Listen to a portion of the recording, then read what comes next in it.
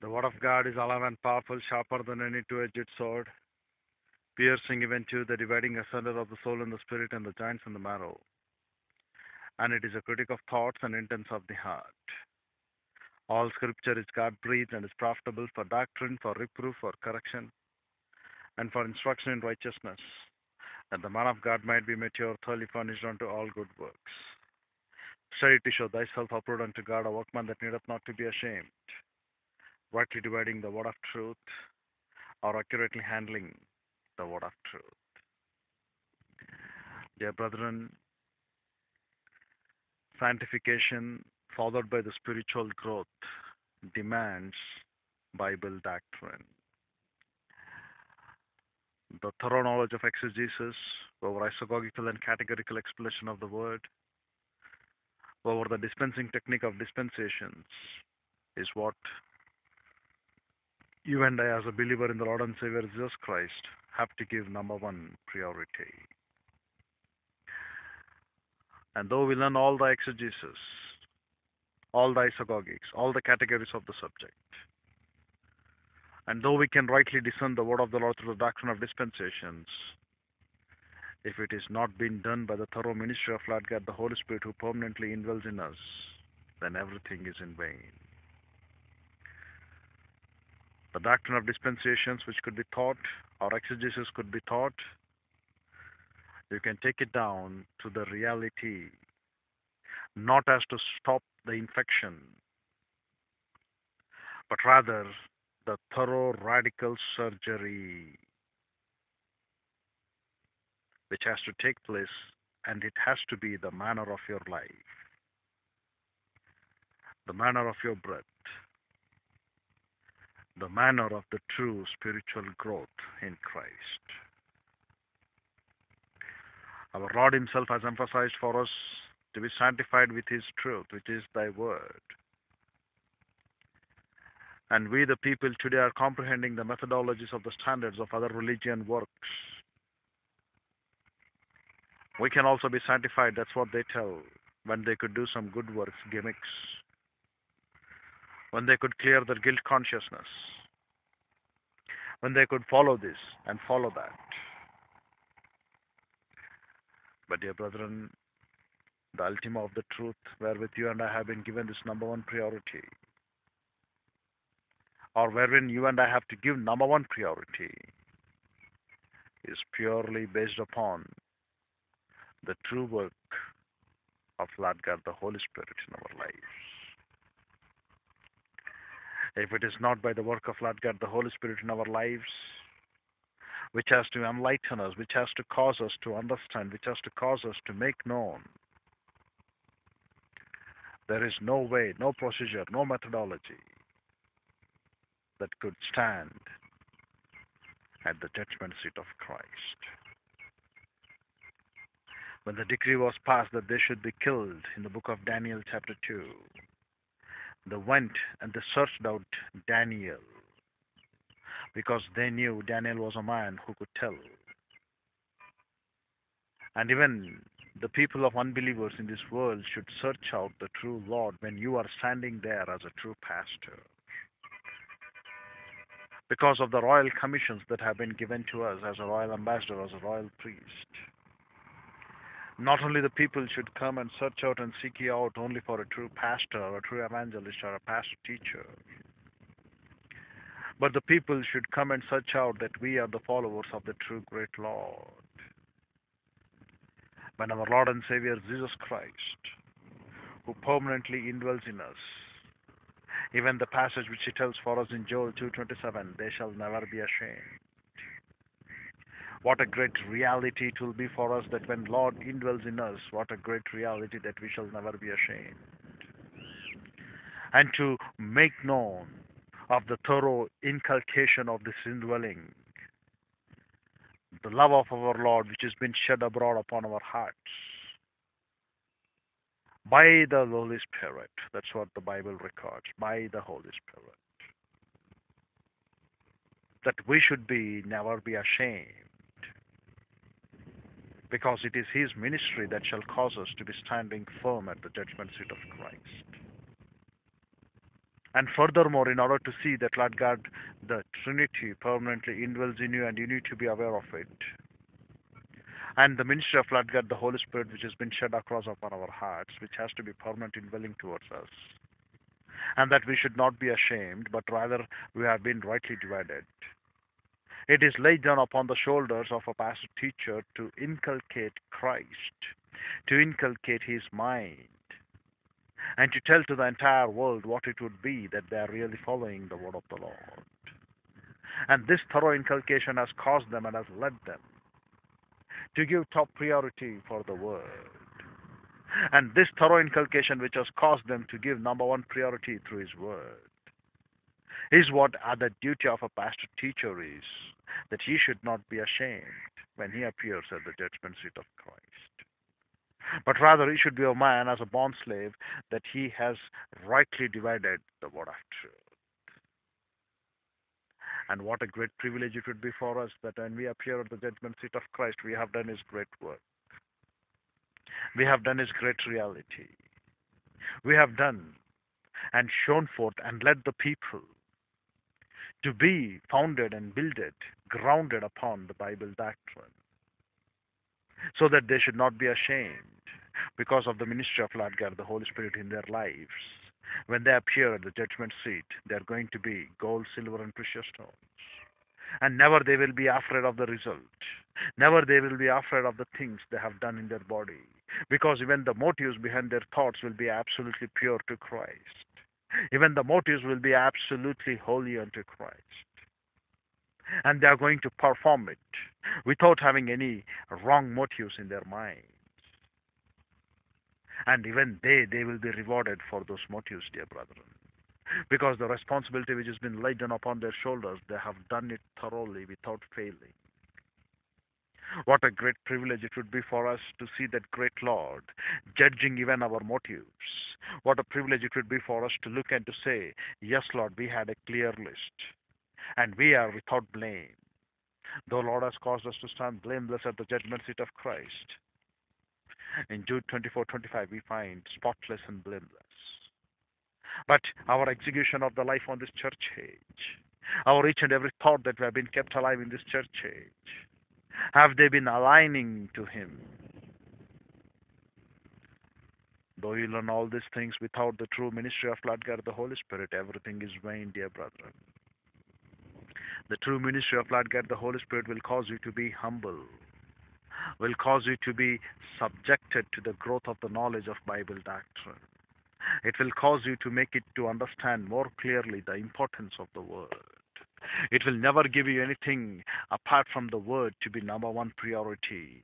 Because the prayer which has been prayed by our Lord and Savior Jesus Christ, and it has been laid down in the Bible, penned in for us. We need to know that prayer demands the knowledge of Bible doctrine. We need to know that Lord God, the Holy Spirit, the Comforter, the Paraclete Guide, the Helper, the Teacher, the Divine Mentor, when it comes, is going to use that word to keep us sanctified and not to be indulged in this world and to be separated from this world. It demands the knowledge of Bible doctrine. Not just the basics, but it demands a maturity level to discern what is right and what is wrong. Today people think, let us stop infectious diseases so that morally we could be fine and we can stop. No, but the Bible doctrine demands a thorough radical surgery. That thorough radical surgery which could be obtained by the process of Lord God, the Holy Spirit, in rightly dividing the word of truth. That thorough process demands the process of sanctification in our soul, a thorough inculcation of the mind of Christ. And how can you be thoroughly inculcated if you are not able to follow the great process of training, which is a day by day? Instantaneously, if you could lighten a spark, you will never understand the pain when two stones have been brought together to ignite the spark, and whether those stones taken are really worth to ignite the spark or not. Whether the spark which has been ignited by them, carefully you can turn it into fire or not. You know, it's a process. Exactly, the day-by-day edification of the soul is a process. Why the Bible has been given to us to preach from Genesis 1:1 to Revelation 22:21. Some of the foolish morons will say Bible is not required for us in the Old Testament of the old one. It is only in the New Testament. But the thorough inculcation, which when we can understand the responsibility of a watchman through the Ezekiel whom God strengthens, even we as a pastor teachers should note it is God's strength on our behalf that we are able to communicate His word.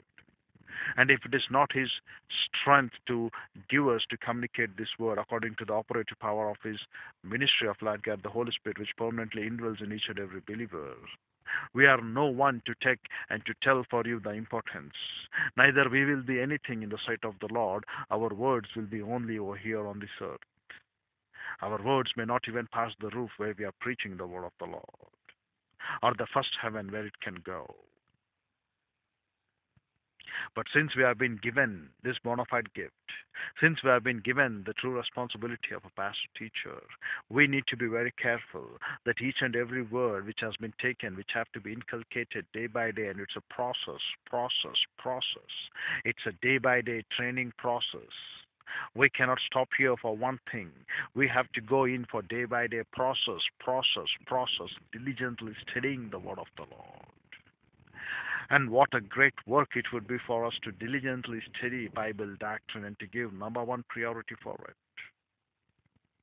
As those two stones which have to be collected first, which could really ignite.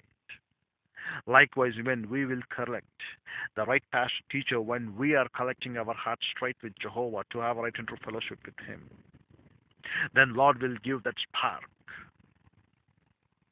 to look and to understand. When Jonah preached, the people repented. When Isaiah preached, though the people never repented, but he had a ministry towards his hand. When Jeremiah preached, people thought he's telling blasphemy and they slapped him, telling that we will not listen, come, let us go and curse him. And when the time of Ezekiel comes, Lord tells, need not worry whether they hear or forbear, your work is to go and tell, I have made you adamantly flint stronger than their adamant nature. If their rebellious was 99.9%, then Lord said to Ezekiel, I have made your mind more stubborn, and I have made it 199.9% tougher than them. You go. The true repentance will be the sign in the sight of Jehovah when they really ignite the spark. The true change of mind towards Bible doctrine, when Peter preached, 3,000 people came. They wanted to know who is this true Lord. And do you know all the time what Lord God the Holy Spirit does? It doesn't place you upon you the greater burden which you think it is greater burden for you to study the word of the Lord or to give number one priority for Bible doctrine. No, no way, no chance at all. Lord God, the Holy Spirit gives to you which is capable to be done only by the Spirit, so that it is not possible to be done by your human flesh. And it places upon you only that burden which Lord God, the Holy Spirit seems fit. And if you are capable of carrying the gift of a past teacher in eternity past, Lord knows whether you can carry it or not, and then only it is going to give to you at the moment of salvation. If you are not, Lord is not going to impose to you that gift. Though you may desire to be a pastor, though you may desire to be a communicator, you will not be given this bona fide gift. Lord knows who are His people. Lord knows who can carry this burden. And carrying this burden demands daily preparation, temporary sacrifice of your life.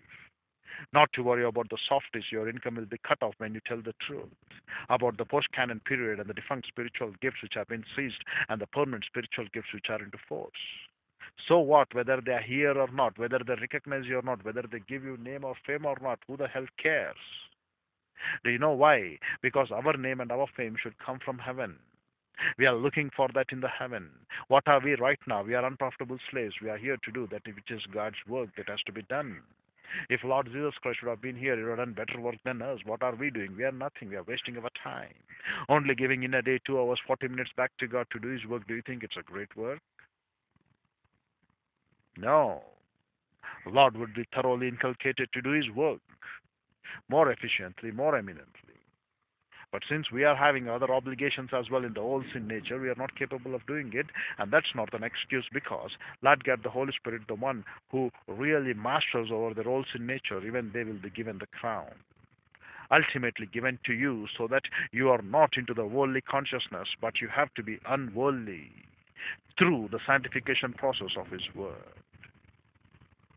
And that burden is not been carried by you because our Lord and Savior Jesus Christ told, my yoke is easy, my burden is light. You can come and carry it out. And we are not the people who are going to think that our Lord is not capable, so He has put that shoulders responsibility upon us. No, Lord can do better work than you through the cigarette birds. Far less you can think that Lord cannot get out without me. It is you cannot get out without Christ. Christ can easily get along. You may not think, you may think several times, Christ cannot get along without me even an inch. He needs my ministry. He needs my fakery of feelings. He needs my fakery of speaking in tongues. He needs my miracles. Just shut out.